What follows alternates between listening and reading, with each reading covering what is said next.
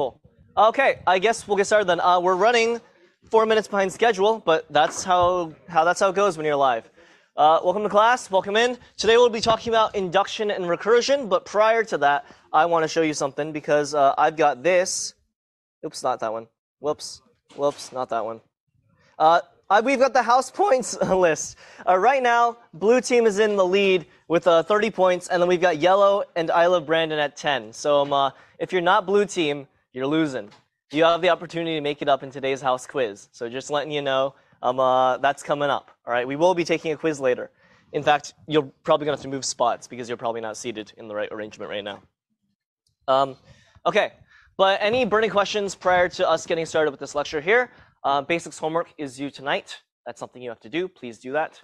In addition, on Piazza, there is a note I published about your grading schemes because you need to do that. So remember I was saying that you select your own grading scheme for this semester. There's a Piazza note. It's at 34. There's a handy formula here that you need to fill out. Currently, I have 41 people filling it out, and there's like 60 people in the class. So if you have not filled it out, please do. And if you've not filled it out and you're not in this room, we have another problem. But hopefully if you're watching this later on, you get that. Cool. Okay, so I assume that we're all good to go. Today we're talking about induction and recursion. Now I hope that everyone here knows what both of those two components are individually. And if not, we have a problem because concepts was a prereq, as well as, I guess, knowing how to program. But we're going to put the two together because induction's great and recursion's great, but we're going to put them together. So our slate for today, we're going to talk about recursion and induction independently. We're going to talk about proving correctness because why? Programmatic thinking is mathematical thinking. We want to produce code that isn't just written, that we know works. We're in the business of producing correct code, and this will not be the first time I say this to you this semester. I'll show you some more language features in SML, and then we'll do a case study on fast exponentiation, which is a way of implementing exponentiation, but fast. Okay, so let's go ahead with that. So last lecture, remember, that was Thursday. It was so long ago. You had a whole weekend to do fun things. But remember that we learned about some new types. All right, we learned about tuples. We learned about function types. All of these are pretty cool things that we can use in SML. And we also talked about variable binding. We talked about how we can bind a variable, and that changes our environment, and how that's different than assignment. Because would someone like to actually hazard a guess? Why is binding different than assignment? What is one way? What do you think? Yeah. We can't change it. We can only shadow it. Absolutely. One feedback I got from last lecture was more high choose, so I'm trying my best. We also learned how we can prove stuff. We learned about extensional equivalence, which gave us the property of referential transparency. Equals for equals. I can refactor my code for free. And we fixed some poor fruit trees intern, for some poor fruit tree intern's code using this technique. Okay? We'll see more of that today. All right. But on to the new stuff. There was some stuff I didn't cover last lecture that I wanted to get to, but we didn't have time. So now I got to talk about it now. So this is part 0, equivalence. So I mentioned to you that in the first lecture, a value is a kind of final answer. When I have a value, I just have a value. I can't simplify it. I just have the value. And that makes sense for things that are like 2, for things that are like the Boolean true. But what about functions? How do I simplify a function? It's not necessarily clear. A question might be like, if I have something like fn x comma int goes to x plus x, can I simplify this? Or better yet, actually, let's make it more clear. 2 plus 2. Can I simplify this function value, this lambda? Well, it's maybe not necessarily value, but can I simplify it? And I'm going to tell you the answer is no. The answer is no because of a property. This is called a suspension.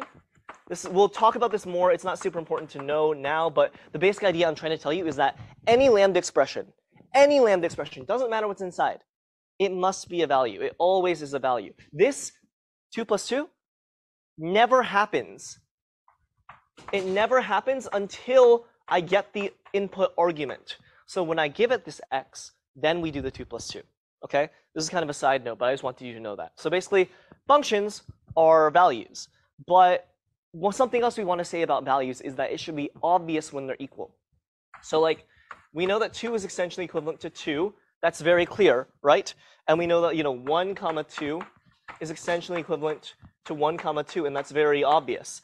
But what about when it's less obvious? How do we talk about the extensional equivalence of functions? What does it mean for two functions to be extensionally equivalent?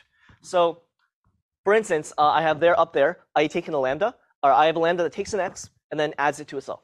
And I have a lambda that takes an x and then multiplies it by 2. Now, these should be the same thing, right? But can we say that these two functions are extensionally equivalent?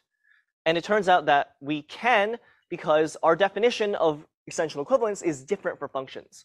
So we say that if I have a function, two functions, f and g, they're of types t1 to t2, I say that they are extensionally equivalent if for all values that they could take as input, for all inputs, they are extensionally equivalent. So the question is then, suppose I went back to that thing I just told you, these two functions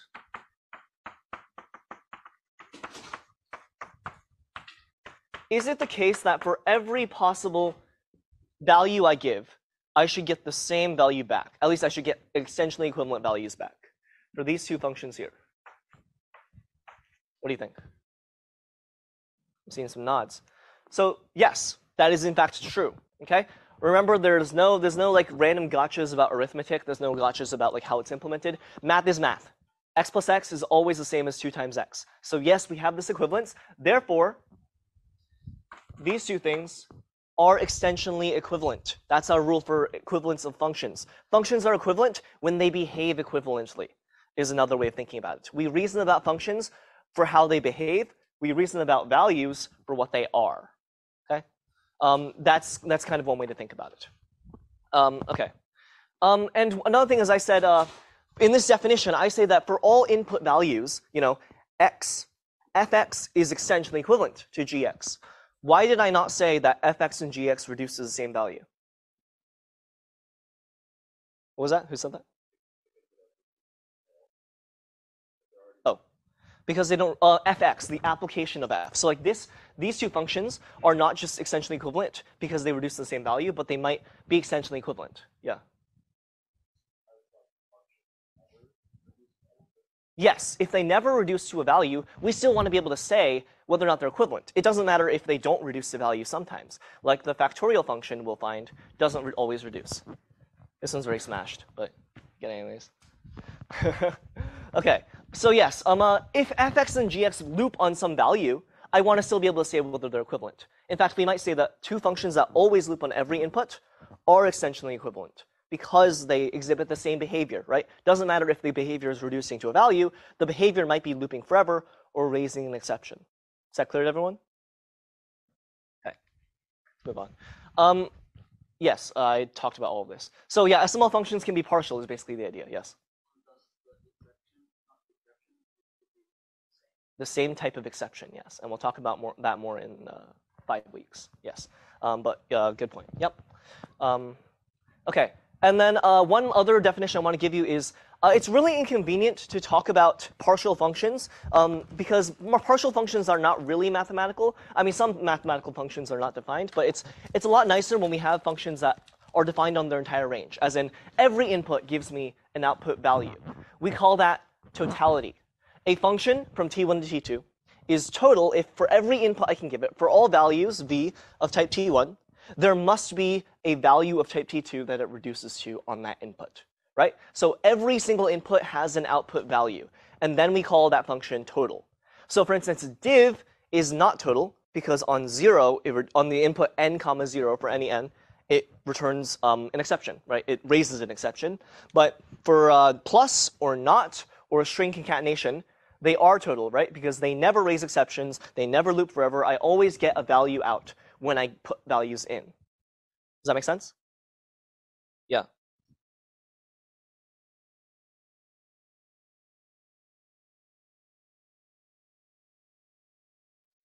Yep. That follows from chaining the definitions. Yep, exactly correct. Yep, so that is the definition of totality. We will give it a more thorough treatment in the next lecture, but that's something to be aware of. It's really nice when we work with total functions. We don't have to deal with any looping forever. We don't have to deal with any exceptions. In some sense, that makes our everything feels like math in that case. There's some nuances about evaluation that looping forever and exceptions can kind of mess up.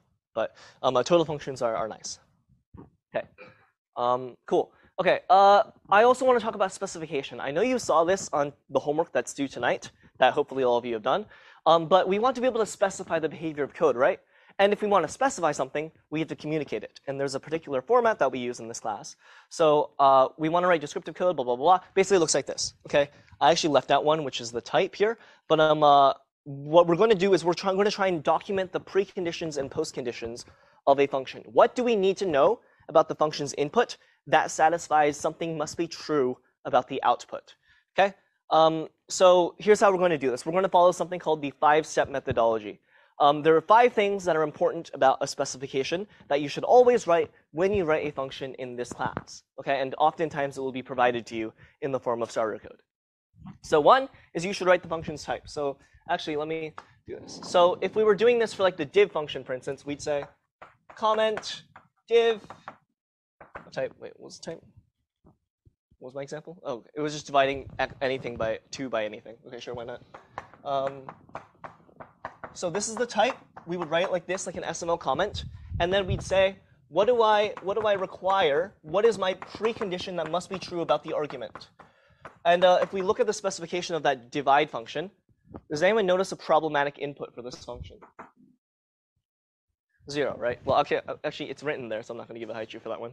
But yes, 0 is problematic. So let's say x is not equal to 0. This is not equals in SML. So we require that's not equal to 0. And then what do we get out from the input, or what do we get out from the function, given that we know this is true? What do we know about div x, divide rather? What do we know? What should the behavior of this function be? Yeah. It should always give an output. So there's varying degrees of postconditions. Always giving an output. Yeah, that's one thing you could say. Another thing we can also just say is that it always reduces to 2 div x, which is, but kind of by the definition, which is kind of silly. But another way of saying it is like it's always 2 divided. This is a comment.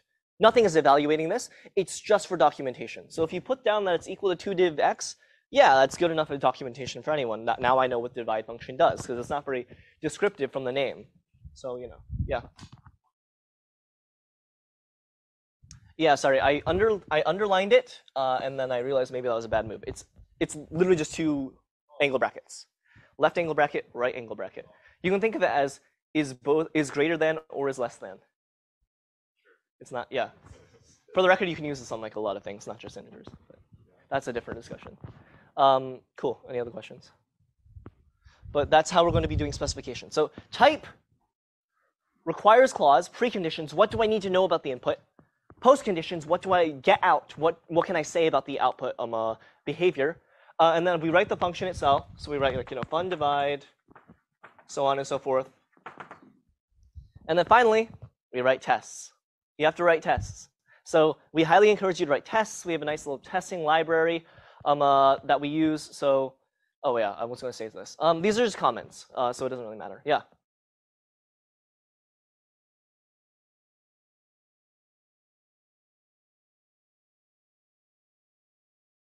If you're using it to test the output type of your function, then yes. If my function returns an int, probably what I'm going to want to do is I'm going to say test.int, and I'll put whatever here, and then I'll put 2 int values here. So I'll probably put like, divide 3, for instance, here.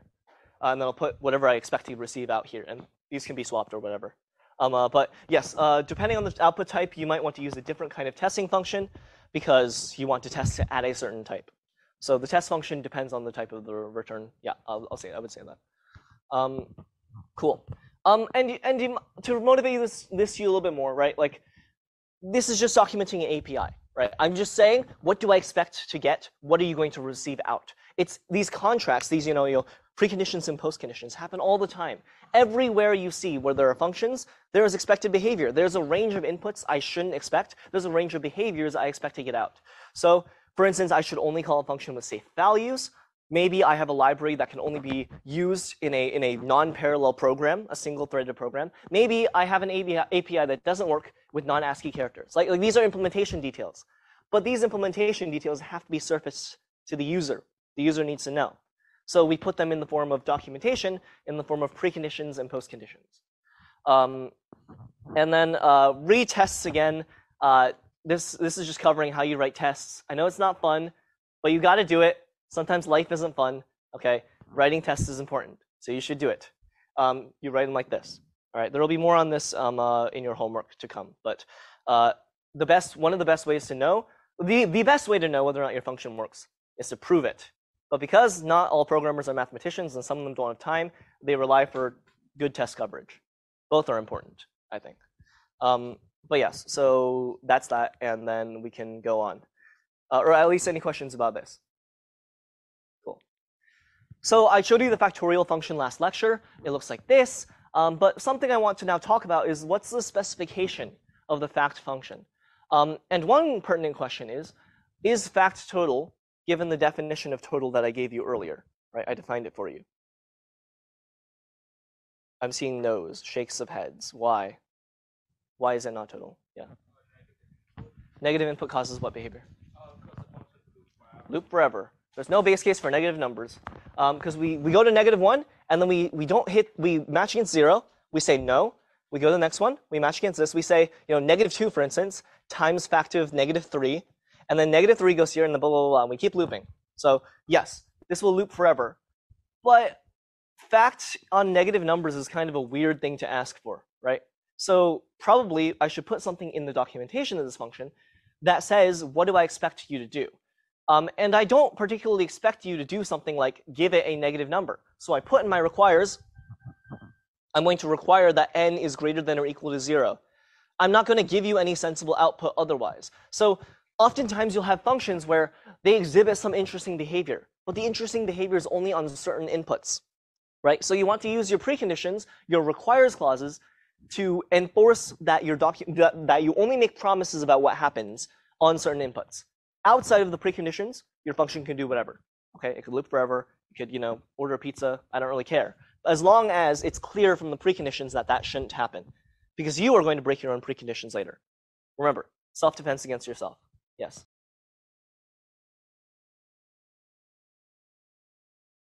I would accept that. Yeah. Given its precondition. Yeah. Yeah. Total on a range of inputs. I like that. But yes. So sometimes we have to make claims only given restricting our input. Okay. Any questions on specification? You probably got some practice with this already. Okay. All right. And then so this is kind of long to look at and annoying for me to type also. So sometimes I'll use these special specification boxes. These mean the same thing. I'm just using them because I like them and I think they look pretty. So that's just a remark on side notation. Okay. All right. Let's move on to recursion. Your best friend for the next 11 weeks. Recursion is the best, and we're going to see why that is. Almost as I made the claim to you in the first lecture, almost every function you write in this class is going to be recursive. And that's a great thing, because recursion is the bread and butter of doing anything in a functional language. So here's the definition of recursion. We say that a function is recursive if it calls itself. Fair enough? More generally, something is recursive, like in language, if it refers to itself. So for example, this sentence is recursive. Okay? But also, one of the best ways to describe recursion, I think, is from this book about this author called Douglas Hofstadter, who wrote this book called Gödel, Escher, Bach. And this book is basically very heavy on recursion. And someone said, the definition of recursion is, if you know what recursion is, just remember it. Otherwise, find someone who is standing closer than you to Douglas Hofstadter, and then ask them what recursion is. And you see, you can iterate this process until convergence. I thought that Slack was closed, and it is not. Great. Cool. So that's a nice little example for recursion. But we don't have for loops. Those don't exist in SML. No for loops whatsoever. So even if you wanted to, you wouldn't be able to do that. But you don't want to. Okay? So we're trying to save you from yourself. Recursion will be the preferred method to iterate over something. And what we'll find is that it's just more general than for loops. It helps us reason about things. In conjunction with purity, we find that recursion is a really powerful asset. Okay? So usually we say that recursion is something that's taught in programming classes, but it's also a math thing. And why is it a math thing? Well, because precisely the function that I just implemented for you, the factorial function, we say that the factorial function is, right, a piecewise function, right? I define it on 0 to be 1, and then on any other input, it's n times fact n minus 1. And by the way, this looks exactly like the SML definition, does it not? There's something going on there, right? So recursion is a programming thing, but it's also a math thing, okay? And there's going to be a tight coupling here that we're exploring over this lecture. Recursion and induction and math are not so far apart. And we saw that the code looked the same. Okay? So I'm going to tell you now a secret, which you should take with yourself for the rest of the class, because this will be how you write any recursive function. There's a 4-step formula. And what we do is first we identify something called the base case. The base case is the case of the function that does not recurse. There should always be one. And if there is not one, then your function probably would loop forever. So you identify what the case is based on your input, right? And then you write it. The next step is that you identify the recursive case, so like identify what input. So for factorial, for instance, the base case is when the input is 0, right? And the recursive case is when the input is literally anything else. Well, in this case, greater than 0. So we identify and write the base case, and then we identify the recursive case. And then we assume the function already works. We call this the recursive leap of faith. This is incredibly important to be able to get right. If you have to think about your recursive function, right, and you have to like unroll it a billion times, like you have to say, okay, fact of 4 is blah blah times fact of 3 is blah times fact of 2. You're doing it wrong. The really cool thing about recursion is that you can think about an infinite range of inputs by only thinking about one case. Because of this thing I just said, the recursive leap of faith. Assume your function already works, and then through magic self-fulfilling prophecy, it will. Okay, you just have to ensure that it keeps working so long as you assume that it does. All right, and we'll substantiate what this exactly is in like half a section here. Okay, and then write the recursive case. Given that you know that the function already works, write the recursive case. Just do it. And hopefully, if you're writing a recursive function, the answer to the thing you just assumed should help you. Okay, it should. And if it doesn't, then maybe you wrote something wrong, or you need to alter your code a bit. Okay? And I already said this about the base case. Any questions on this? And I will show you examples. Okay. So let's go through it. Let's write a new function. I got the specification for you here. Let's do some pair programming. We've got the pow function, takes in a tuple of 2 ints, and returns to me an int. It's supposed to evaluate pow nk is supposed to be the power of n to k, right? The exponent n to the k, right? And we require that k is greater than or equal to 0, all right?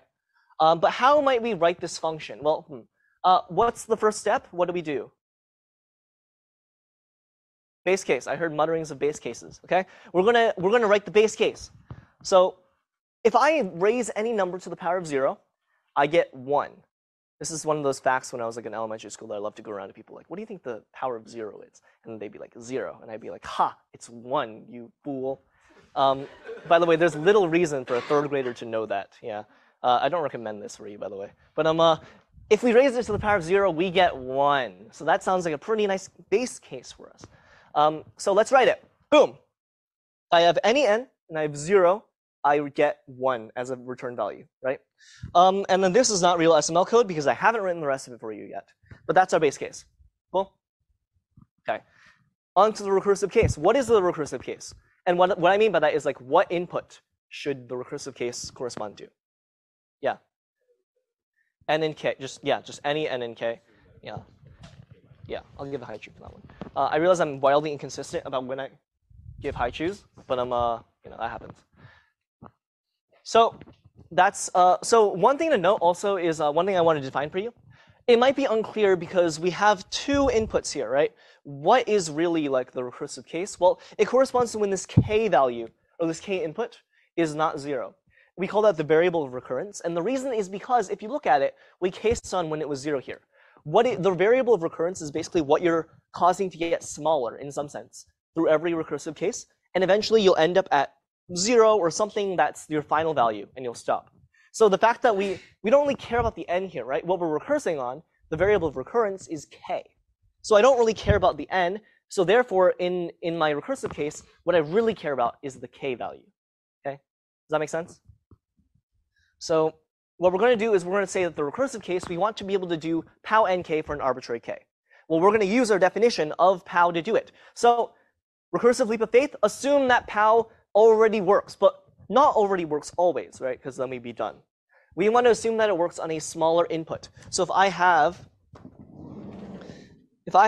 pow nk, and this is my variable of recurrence, my k is the thing that's getting smaller, I probably want to assume when k is smaller. The simplest case for this for natural numbers is the -1 case. So we assume pow of n, k minus 1. Assume that that works, okay? And then given n to the power of k minus 1, we should know something about how to solve pow nk in general, okay? So basically we already assume that pow of n and k minus 1 already gives us the k minus 1th power of n. And then I'm sure you know where I'm going next. How do I get n to the k from n to the k minus 1? Who's got it? Times n, yes. So our recursive case is literally just take this guy that we assumed already worked, and then multiply it by n, okay? There's a tight correspondence there. We are going just down one rung on the ladder, because if you think about the recursion, n is the next step up from n minus 1, okay? So that's how we implement pow at the end of the day. Any questions on this? This is a fairly simple example of how we use the recursive formula, but I'm telling you that this mindset applies to every function we will write for the next 11 weeks, and it will really help you as we get to more complex examples, okay? All right. That's the magic. Any questions? Cool. Okay. But let's look at the formula again. So I said this was it, right? But I'm feeling a little sense of deja vu. Is anyone else feeling deja vu? This feels like something that I know you all have seen. And given if you saw the table of contents, you might guess where I'm going already. But this looks like something else. What does it look like? What do you think? Induction. Oh, you thought it was recursion, but it was induction the whole time. It was induction. Oh my God. Induction and recursion are the same thing. Let's go. There's a 4-step formula to proving any simple inductive theorem. They're the same thing. So we take our perspective and we just give it a switch. So on to induction. All right. Perfect. Induction. We're going to talk about induction now. Your favorite. What I love about induction, I think the ancient Chinese philosopher Lao Tzu put it best when he said, "The journey of 1,000 miles begins with a single step." You see, he was talking about induction. You didn't think they had that back then, but they did. Oh my God. So anyways, induction. So let's talk about mathematical induction, shall we? Does anyone not feel super strong about their memory of induction? Oh, you're all experts. Okay. Well, looks like the induction workshop on Friday is going to be empty then. But you should go to that. It'll be helpful. So mathematical induction is induction on the natural numbers. We call it simple induction. It's a proof technique. It's how I prove theorems on the natural numbers. If I have a predicate or a property P that holds of natural numbers, P of n, I want to prove it for all natural numbers n. So I use induction to do it. And in particular, in logic, here's what it looks like. It's real scary, huh? But here's what it means. Let me demystify that for you. So we say P of 0, logical and, for all n, P of n implies P of n plus 1. And then this whole thing implies that for all n, P of n holds. Okay? I just rewrote the same thing that was on the slide. But the point is, right, this is our base case. We want to prove it for the 0 case first. Once we prove it for the 0 case, we want to show that for all n, I can get from anything to the next thing. All right? I can take a single step, right? And then if I can take that step from anywhere, then I can go anywhere. I can prove this theorem for any number, for any concrete natural number n. The way I always like to think about it, or the way I was taught in concepts was, right, if you're trying to climb a ladder, you can start at the bottom rung, and if you can get from one rung to the next rung, then you can climb to anywhere on the ladder, okay? That's one way to think about it. It's a nice little visual picture. I didn't fully commit to the bit and bring a ladder. I'm sorry. I thought about it. So yes, so any step follows from the previous, then we get the theorem for all numbers. Now let's go through the inductive formula I showed you just a second ago, okay? I kind of showed it to you fast. We identify and write the base case, where base case is defined as the case of the inductive proof that does not require an inductive hypothesis. It's kind of a similarity in vocabulary there. Identify the recursive case, the inductive step, I might say. And then we assume that the induction hypothesis holds, which is this guy. Within our quantification for n, and this is important, by the way. So when I do my base case, I instantiate this n, like any kind of variable, at some kind of variable, right, some n. And then I say that for that thing, I have this predicate holding, this property holding. And then I go and prove this. There's a difference in kind. If I say this, maybe you'll understand. But a difference in kind between this and that, if that makes sense. Like, you should never assume that for all n p of n. You should never assume the theorem holds for everything, because then you're assuming what you are trying to prove. That's a mistake, right? You will have points taken off for that. Your TA will go over this with you in lab tomorrow, okay? But that's important, okay? Quantification saves lives, all right? In some cases, never mind. Okay, prove the recursive case, or prove the recursive case, the inductive step, under the assumption of the inductive hypothesis. And then you've got your theorem. The theorem holds for all natural numbers n, okay? Okay, and then the base case looks a little different. It's the case that doesn't require an induction hypothesis. This should look very similar to you, right? It feels very similar. They're just the same thing. They're two sides of the same coin, okay? Any questions on induction? And we will do an example. Now I realize that I should probably, I'll leave this up. Cool. Okay, let's do something. So S of n, sum of first n odd numbers. And what I want to prove is this theorem. I want to prove that S sub n is n squared. Okay, the sum of the first n odd numbers is going to be just n squared. If you didn't know that, today you're going to learn.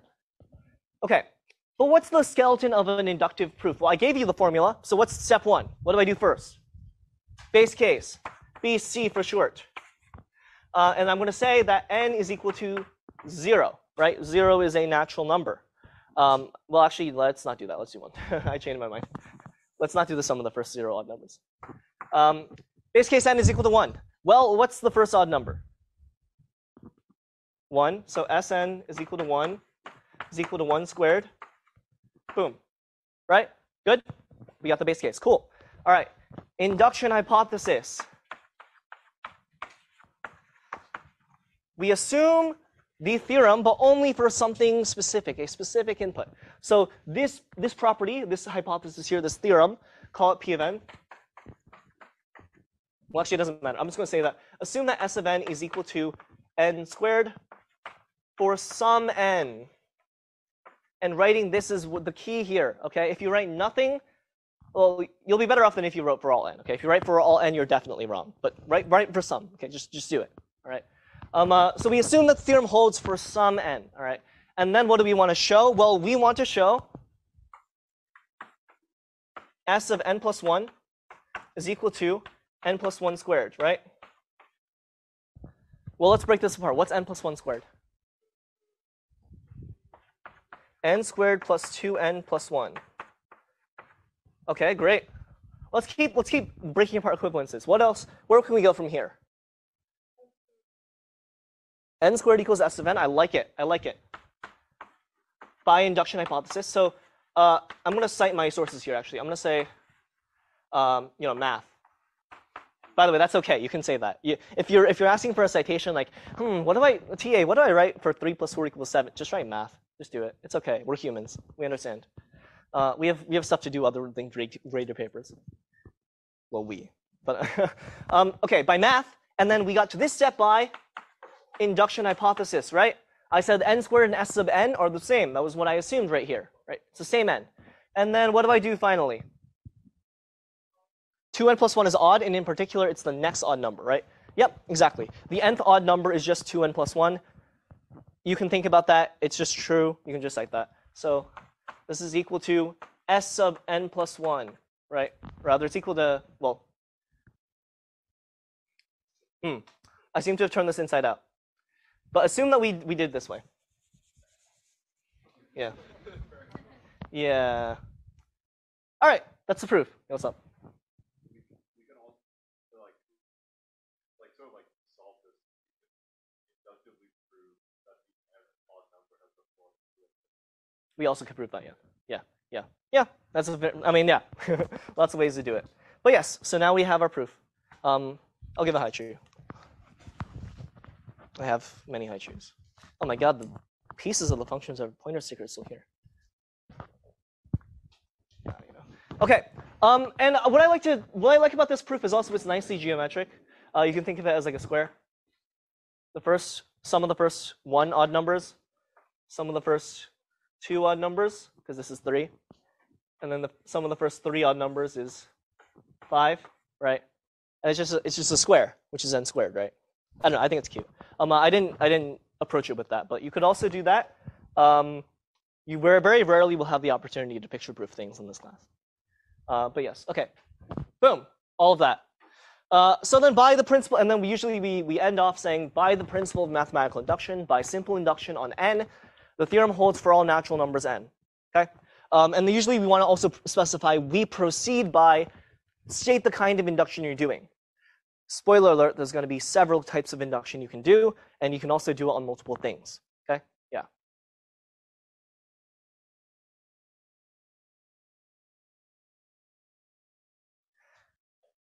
I believe there will be all of one proof in this class where you don't necessarily need to do induction, and I will leave it as an exercise to you as to which one that is. If you can do it without induction, feel free. The opportunity will not come up very often. It will quite often be an induction proof. I'm giving you that for free. But yes, go for it. If you can break the laws of the universe and then prove something in generality, please do. All right. Cool. Induction, our favorite, right? Let's move on. So induction, recursion, not so different. Okay, they feel the same. Instead of a recursive call, I have an induction hypothesis. I'm proving things. I'm implementing things.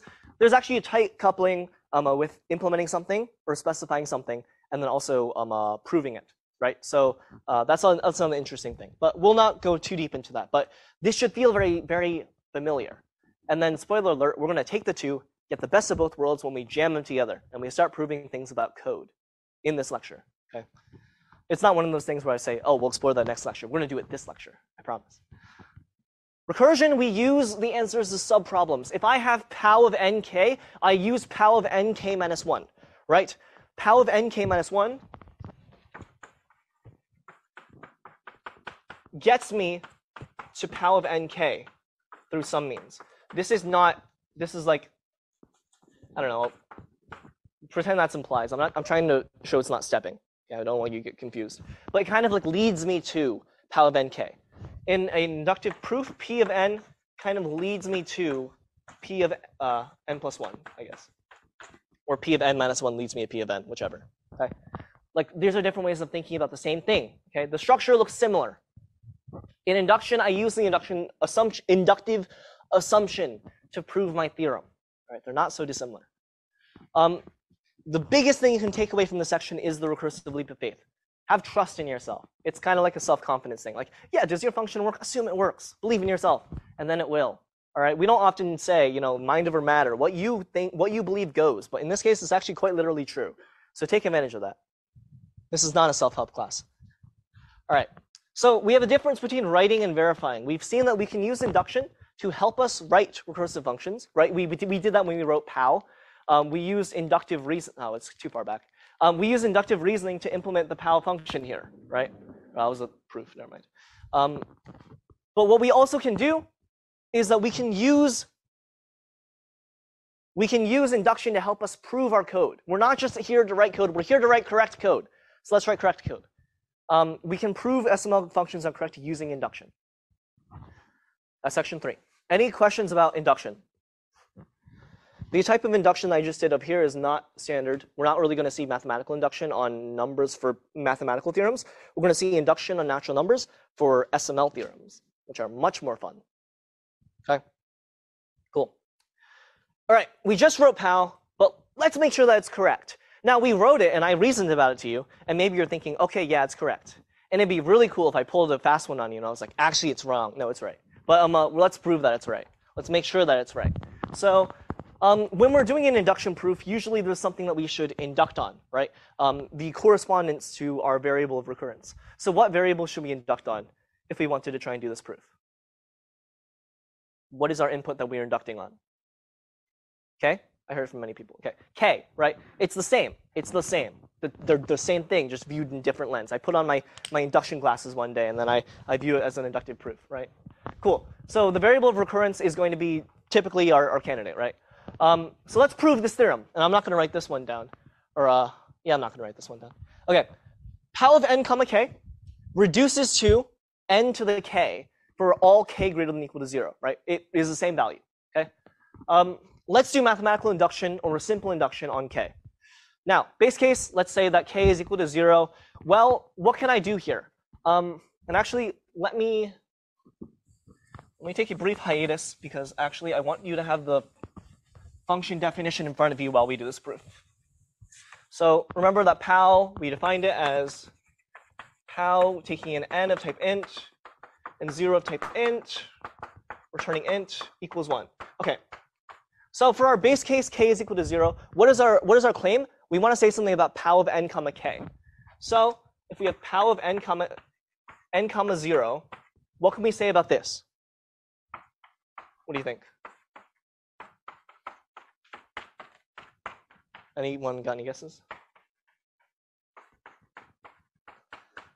So the structure of a inductive proof on code is that we're just going to try and show this through equivalences. We start with our left-hand side here. We start with pow of n comma k in whatever case, and then we want to prove that it somehow steps to this. Well, what do we have? When you're doing an inductive proof, okay, you have it in knowledge bank. Everything I know about my function is here. That is the entire sum total of my function. Nothing else other than like other function definitions is relevant to me here. So I consult my knowledge bank. Well, what do I know? I want to prove that, well, I want to show, right? I want to show this. Right? So let's prove it. Well, I have pow of n comma 0. What do I know that pow of n comma 0 does? I know that, given my function definition, given my knowledge bank, it just reduces to 1. Okay? So we say that it goes to 1. And what is 1 also known as? 1 is also known as n to the 0. So we say that this is by, I lied and said I wasn't going to write it down. I'm going to write it down. So we say that by clause 1 of pow, I have that it reduces to 1, which is n to the 0. Is this adequate to prove my case? Yes. This is good enough. That's all I need to know. So then I'm done. Okay? So now I literally just cite it, and then we know that n to the 0 is 1. Okay? My induction hypothesis. I want to assume my theorem, so I assume that pow of n comma k is reducing to n to the k for some k, right? For some k. Next, I want to prove that pow of n to the n comma k plus 1 works. All right, so what do we think about this? Let's start from the left-hand side. So I'm showing you like the algorithm for how you prove these things, right? I'm showing you each step. So we start at pow of n comma x, k plus 1. Where do I go from here? Yeah. Second clause, yep. To be fair, honestly, in a lot of 150 proofs, there's very few things that you're actually able to do. Like you can kind of just search the space and then find some move you can make, and usually the move you can make is the right one. So let's just start citing equivalences. You're exactly correct. So this reduces to n times pow n k, k. And we're kind of relying on an assumption here, which is that k plus 1 is not 0. And we kind of just know that because k was quantified a certain way. It should be fairly obvious. You don't really have to cite anything for that. Yeah. So obviously I know 127 cite the same thing here. Like if we're assuming that k plus 1 is not 0, should we be citing that? Yeah, so I don't think the TAs will take off for you for that, but you can say like case assumption, for instance. Like by my case assumption, which is that I have some k, I should have written some k greater than or equal to 0. But by that assumption, then we know that we're not going to enter the first case. Yeah, that would be perfectly fine to say. Yes, so we say clause 2, pow. Okay. All right, and what do we know about this? Well, I'm sure you know where I'm going next. But we have our induction hypothesis. Once we have the smaller input, let's break it down. So we have, well, actually, it's essentially equivalent to n times n to the k. Right? This is by assumption. And then what do we know that n times n to the k is? Well, we know that that's n to the k plus 1. I'm kind of mixing math and code here, but for these kind of like meta proofs about math, like it's perfectly fine. This is just going to be n to the k plus 1, right? By our induction hypothesis, by our assumption of what value pow of n comma k returns. Is that clear to everyone? Yeah.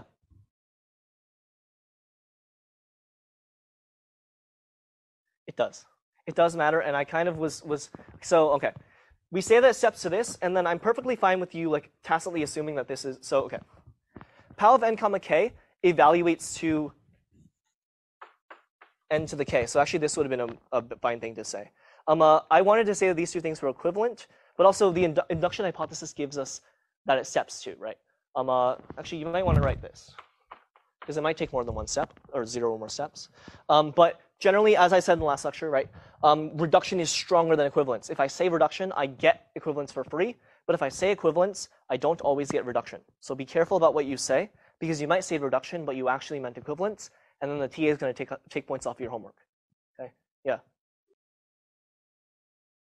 So there's some cases you can only use equivalence. Suppose I gave you a lemma that said like E1, some E1 is equivalent to E2, then you could only use it to say that two expressions were equivalent, not that they stepped to each other. Like if I gave you a lemma that said like, 2 plus 3 is essentially equivalent to 1 plus 4, and you wanted to cite this, you would not be able to say that like f of 2 plus 3 steps to f of 1 plus 4. Does that make sense? Like I wanted to replace this with that because I knew that they were equivalent, but it would not be accurate to say that this steps to that. You can think about it and it kind of doesn't make sense, right? It's not a simplifying step. Yeah.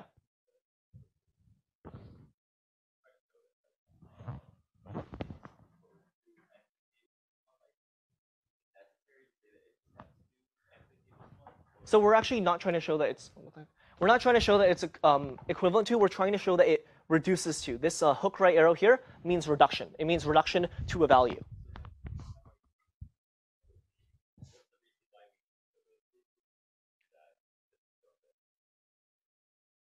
That's a question which is basically because I said so. Because the theorem says that we want to prove that it reduces to, we don't want to show that it's equivalent to. In this case, it doesn't really matter, because if you're equivalent to a value, that implies that eventually you reduce to it by what I said previous lecture.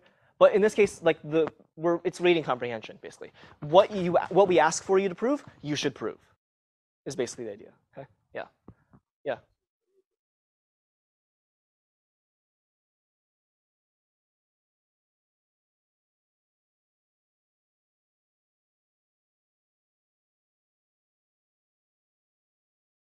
That's exactly what we're trying to do. When we say reduction, we mean SML really does this. Okay. But you can use your intuition, but also there are a few rules, right? Like we know that f applied to a value must always step into the body of f. Like these are rules that you can just freely cite here because it's a fact you know about SML. We're taking our SML facts and then citing them here. So for instance, clause 2, this citation is my citation that I know an SML fact, which is that pow of n comma k plus 1 must evaluate to this given this code. Okay. So yeah, we're really like synthesizing. All of this is just SML reasoning. But yeah, good point. Cool. Yeah.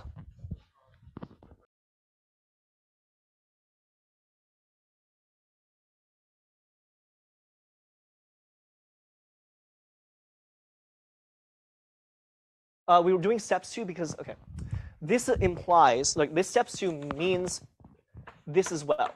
By saying steps 2, I've also said this. But if I only said this, this would not imply steps 2. But my theorem is asking for steps 2. So if I write this, I have not shown you that pow of n comma k plus 1 steps to this necessarily. I've shown you that it's equivalent. And if you reason about it, if you like kind of think with your brain, you say, oh, well, if it's equivalent, essentially equivalent to a value, it must step to it. But you'd have to justify that reasoning to me too. And I think we'd accept it if you did. Like if you said these are essentially equivalent. By the way, here's a proof that like, or like reasoning as to why essentially equivalent things to values must step to it. But you'd have to supply that extra reasoning, right? It's strictly easier to just say, oh, let me give you the thing you asked for, which is that it steps to. Okay? Yeah. Good questions, yeah.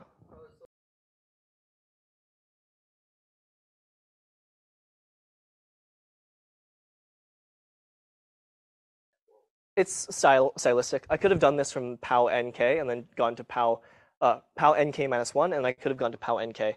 I just chose it to structure it differently. Like it doesn't matter, right? So like if I had said this, if I'd started from here, I would have quantified that my k is still greater than or equal to 0, and I would have gone to k plus 1. But it would have been a fine induction step to have taken still, right? Like going from k plus 1 downwards versus going from k to k minus 1.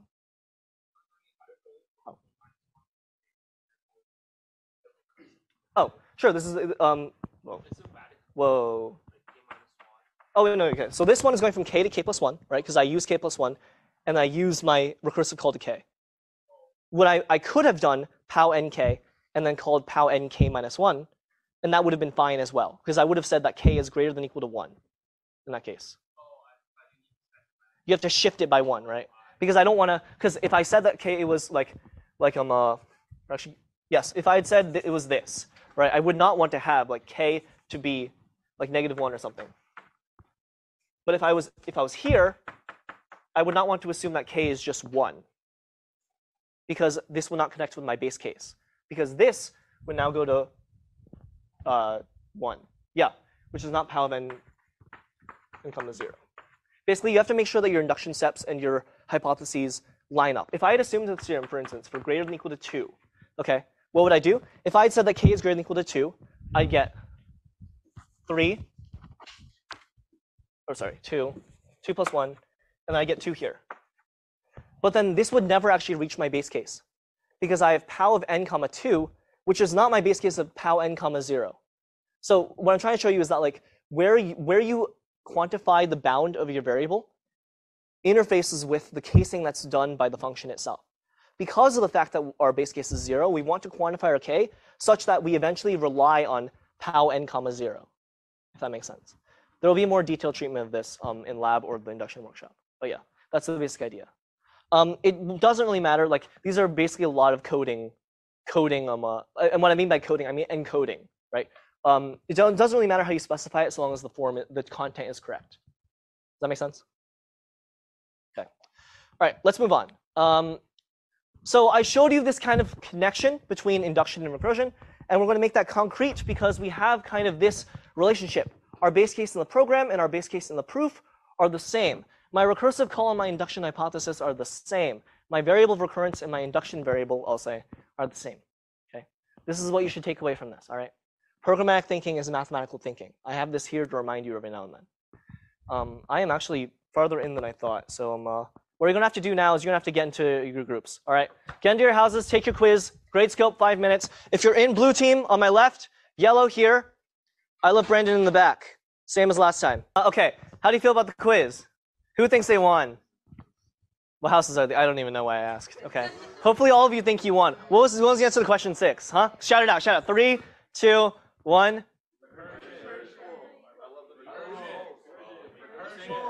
Whoa. All right. You guys said it and then you kept going and I got confused. All right. Cool. All right. We'll see at the end of the lecture. All right. You are graded. Quiz time. So we're done with that. Let's move on. I gotta show you this for lab tomorrow. I promise. Unfortunately, there was some feedback about how you wanted me to go slower, and I tried to go slower. Unfortunately, that means that I have a lot of stuff to cover. I'm not going to get to all of it. But you can read through the slides on your free time, and please do, because I worked really hard on them. Okay? All right. So we saw function clauses. I can do fun fact 0, fun fact n, and that's called a function clause. Okay? I match to whatever clause in linear order to pattern match on the value I take as input. But we also have these things called case expressions. A case expression looks like this. I case on an expression, who would have guessed, and then I look at some particular cases, right? So I have, for instance, case 2 of 1 goes to 3 or goes to 4. This is the wildcard pattern, right? The syntax of a case is that we have a bunch of arms, we have a bunch of cases, right? Only the first one has a bar in front of it, which was a language mistake by the designers of this language. But it is what it is. But so don't put a bar here if it's the first case. Usually we will indent it like this, right? So we'll put it on the same indentation level as the case. And then does anyone want to hazard a guess as to looking at this, like what they think that it does? What do you think this evaluates to? 4. I heard 4. Who said 4? All right. Yes, it goes to 4 because 2 is not 1, right? Another thing to realize is that for the same reason as if then else expressions, case expressions have the same typing rules. Every single expression returned, that is these two here, have to have the same type. Because otherwise, what do I get? type unsafety, right? I could potentially produce a different type in each branch, and that's bad. So it won't type check, and ill-typed programs don't run, right? So make sure that these are the same type, okay? That's important to know. And we're going to speed through this, but fact I wrote with function clauses earlier. An equivalent form to it is I could write this. This should look pretty similar, right? It's just I case on n. If it's 0, I go to 1. If it's anything else, I go to n times fact n minus 1. Fair? Something to note is that I could have written this with n here instead of wildcard. But what it would have done is it would have done the same thing, basically. I would have shadowed n with n. I would have produced a binding to n that was n. Does that make sense for everyone? I'm kind of like going through this fast, but like it doesn't really matter. If I had written a wildcard here, and I did, I'm using the n that was here. But if I put like x or something here, I'm producing a binding by matching n to x. And if I'd matched it to n, it'd be the same thing. This is just like kind of like syntax. But the point is that like I could have written either of those things. But case is still an expression. So if I'm free to write something like this. And this will evaluate to 6, right, eventually. Because what happens is at first I evaluate the case, and I get 4, and then I get +2, all right, and then I get 6, okay? Case expressions, everyone cool? Yeah. In SML, usually we're going to favor function clauses as opposed to cases.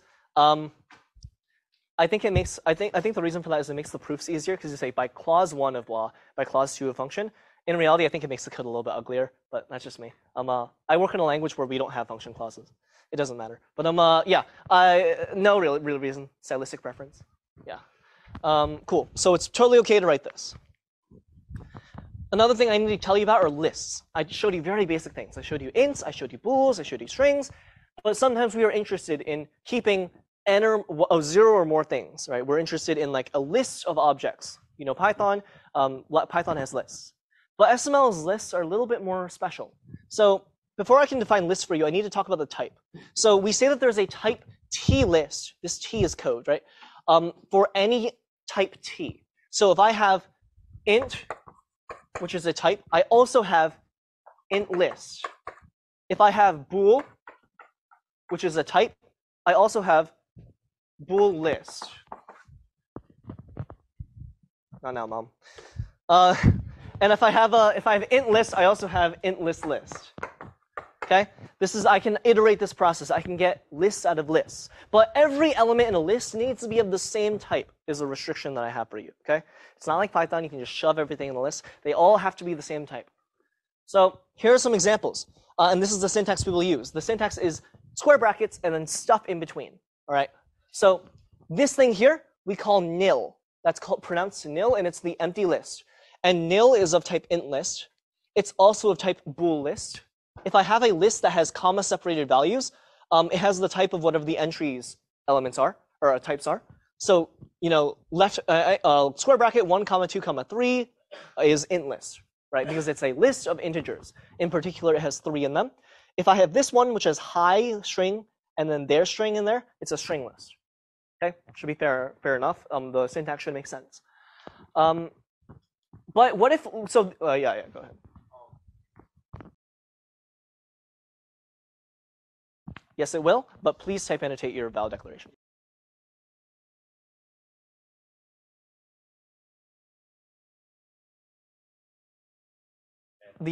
So the official answer is the type it interprets it as is don't worry about it for 3 weeks. Okay. Yes. It'll be something called a polymorphic type, and we'll talk about it in 2 weeks. Okay. Yes. But yes, you're getting ahead of me. Yeah. And if you do really special things, it'll complain about some question_x1 nonsense at you, and if you see that, you really messed up and really don't think about it. It's like the Wizard of Oz. There's a man behind the curtain. I'm trying to tell you not to worry about it until we get far enough. Yeah. But good question. And also, I have a case where I have a list where the entries themselves are int lists. So this is a list of one thing where the one thing inside is a list of 2 things. It's the same, sort of the same deal as tuples, right? Okay. Let's move on. But I can specify a list inline like this, but what if I want to add to a list? I use something called cons using a constructor. So a list is 2 things. This is the one thing you should think about. A list is 2 things, 2 possible variants, 2 possible ways a list can appear. One of them is nil, which is the empty list of type T list for some type T. Okay. The other thing is that it can be cons. This thing is called cons, and that's infix. So it can be, for instance, 1 cons the empty list. And this is just syntactic sugar, or rather, this is just syntactic sugar for that. Okay? What I mean by that is that cons is like, it's like a function. A constructor is like a function. It is not a function, but it is like one that takes in 2 inputs. It takes in particular, something of type T and another list, and it is a list. So it basically, this is like prepend. Cons takes in an element and puts it into a list, except it doesn't do any work to do it. It kind of just is the list. So if I say something like, well, sometimes it does work. But if I said something like this means take 2, put it in this list as the first element. Okay? And an element, a list can either be empty or it can be something in front of another list.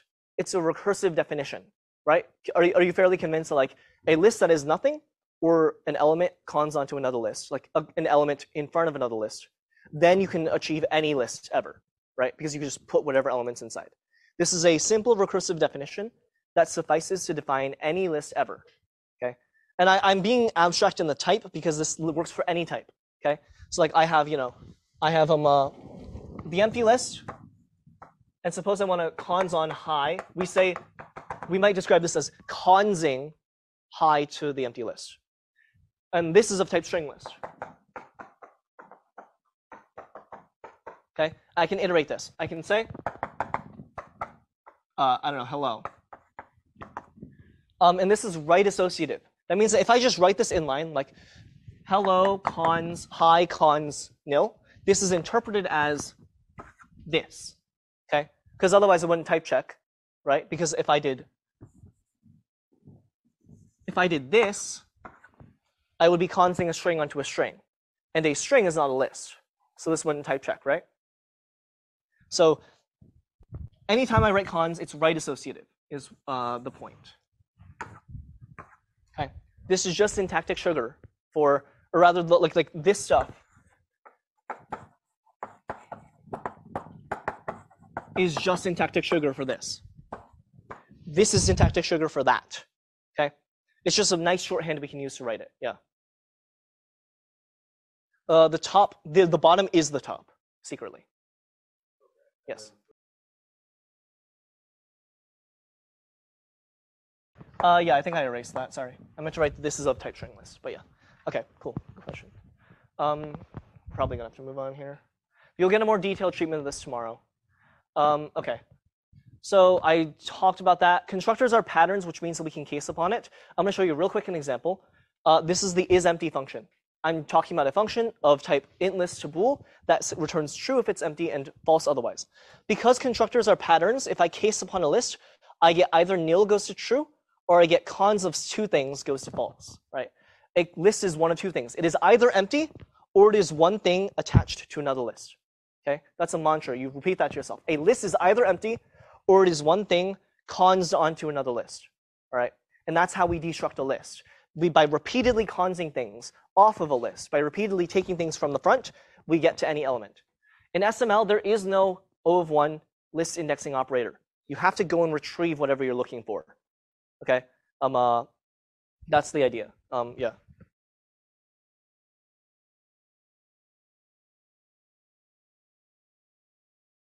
The list after, following it, but yes. Yeah, essentially. If you look at the memory, which you shouldn't have to think about, but yes, that is what happens. Yeah. Cool. This is the isEmpty function. Very simple. Okay, we're going to write a simple inductive formula on lists, but look at this in your spare time and convince yourself this is correct. It's just finding the list of the element by taking off one element and then adding one. The point of this is that you get comfortable with the syntax. That's what I care about. Okay, be comfortable with using lists. But I got to move along because I promised there was one thing I would show you before lab tomorrow, and I have some time. Okay, I said something about how I show you fast exponentiation. I showed you pow nk, and pow of nk that I showed you computed n to the k by multiplying by n k times, right? I did k multiplications. If you're really into math, you might know that, in fact, you don't need to do k multiplications to do it. There's a method called repeated squaring, and it takes advantage of the fact of these 2 facts here. So if I have k as an odd number, then n to the k is just going to be n multiplied by, and then this is the floor operator, right? So if I have k over 2, and that's like 3.5, the floor of that is 3. So this is equal to n times n to the floor of k over 2 squared, okay? And then if k is even, this should be a little bit more clear. It's n to the k over 2 quantity squared, right? Because exponent rules means I multiply this by 2, so I get n to the k. And this is basically just because we have to deal with the offset from the odd. These are 2 fun facts, but if you look at this is a mathematical definition. And what are mathematical definitions? They're programmatic definitions, because programs and math are the same. So you see n to the k over 2 squared. I see 2 recursive calls. All right, so we'll exploit that technique. All right, well, 1 recursive call. We'll see. Okay. So let's turn the mathematical definition into a program. All right, let's do it. I'll let you read this for a second, but the idea is I want a fast POW function. N to the 0 is still 1, but if I have n to the k, if k is even, that is if k mod 2 is 0, then I'm going to say that it's equal to n to the k over 2 multiplied by itself. Right? That's exactly the definition I gave you on the previous slide. Otherwise, if it's odd, I do n times, well, n to the k minus 1. I changed it slightly because this makes the proof easier, but don't worry about it. It still works, right? So this is the definition. Is everyone convinced that this also works? It is a POW function. It is the same POW function, just implemented slightly differently. Okay. Yeah, I adjusted this slightly. So yes, it works, but I promised you that we would do less multiplications. Does anyone see a problem here? Do you think that this is actually achieving that? Yeah.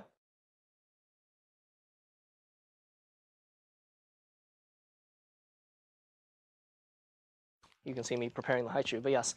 Yes, that is indeed what happens. If I'm calling the recursive call twice, I'm repeating the same work. A really smart compiler could optimize this out, but what's optimization? Okay, you're doing the call twice. Okay, we pretend we don't know about that. So in this case, we're going to be doing exactly the same, or maybe even more. I don't know. I haven't actually. You know what?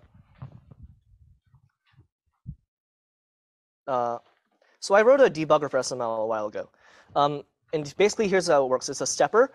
Suppose I have the old POW, which is POW 2, 4. POW of 2, 4 is equal to casing on 2 and 4 of these 2 things. We step into the second case because 4 is not 0, right? So we get 2 times POW of 2 and 4 minus 1. And then this, in turn, steps to this thing. Don't worry about this. But this steps into that, right? And if we iterate this enough, you should see that this, oops, sorry. If we iterate this enough, you should see that this number goes down, right? We're doing 1 minus 1 now. So you should be convinced this is what the POW function really does in SML, right? And we get this. But let's suppose that we had a really big example. Suppose we were doing POW of 2 to the 50, and fast POW, as I've defined here for you, of 2, 50. Oh, this is actually the faster one. But don't worry about that. So if I did mulligan test2.sml, let's look at what POW 2, 50 does. Let me just hold down the enter key for you. It's doing 50 multiplications. All right, and this is going to take a while. It's going to take a while, and then eventually it'll overflow. Okay, which don't worry about that. Pretend that didn't happen. But the point is that doing this call twice is going to induce a lot of multiplications. All right, but remember something we learned about. We learned about referential transparency and purity, which means that these 2 calls, right? Do you believe that fast POW is a pure function, always the same outputs given the same inputs? Then shouldn't we be able to call it just once and reuse that answer? So let's remember that. So the thing I have to show you now is to do that, we're going to use something called let expressions. Some of you ask, how do I declare a variable in an expression? We do it using a let expression. A let expression says, let me declare these variables in this expression, and I can use that inside of a function. So for instance, this is an expression. So let val be equal to x be equal to 2 in the expression x plus x, and then add that to 3. Okay, so this whole thing will evaluate to 2 plus 2, which is 4 plus 3 is 7. I'm kind of speeding through this because I kind of have to show you this. But the point is also that when you do this let, it's what's called lexically scoped. So the value, the variable you declare here is only visible within here. If I do let val y equals 3 in for end plus y, this y is not in scope, right? Because I said let y be a thing only in this expression. Okay. So let's rewrite it. So the point is, what I wanted to do is, you can write if k mod 2 equals 0, then do a let binding to declare this half-ands variable that's equivalent to fastPow of n k div 2. Okay, so now I bind it to a variable, so now I can reuse it without writing it inline twice. All right, so I'm going to say half-ands times half-ands, and if you were paying attention, this is equivalent to that, so this is exactly the same code as what I wrote before. Why? Because referential transparency, right? It's pure. So now we have at maximum one recursive call to fastPow. All right, and what I wanted to do was I wanted to prove to you, in the next few slides, there's a proof that like they're equivalent. I'm not gonna have time to do that, but I will have time to show you. Because if we look here, this is the same fastPow I just showed you, the one that makes one recursive call. We saw this pow 2,50, which does, you know, ungodly things, right? Let's comment that out and try it out. And then now, very fast, right? I'm not going to step through everything for you, but basically look at this. Like we're taking 25, and then we have 25 minus 1, and then we have 24, and then we have 12. 12 is here, and then we divide by 6, 2 is 6. Basically, if you follow it through, you're going to find that like we're going to be doing less work overall. We have, and you can see that it takes less time to step through. So that's basically what I wanted to show you. We don't have time to get, whoops, what the heck? Okay. We don't have time to get to the proof at the end, but I recommend you look through it on your own. This is an extensional equivalence proof that proves that two implementations are the same. I can prove to you that pow and fastPow do the same thing, modulo a lemma. Okay. I didn't prove that it was faster. 3 weeks. 3 weeks. We will prove that it's faster. Yes. You can indeed. Yes. Please do this lecture survey. It helps me. Wait, TAs, you know who won? Yellow won. Good job. Who's in yellow? Who's in yellow? I got more high shoes. I got more high shoes. Yellow?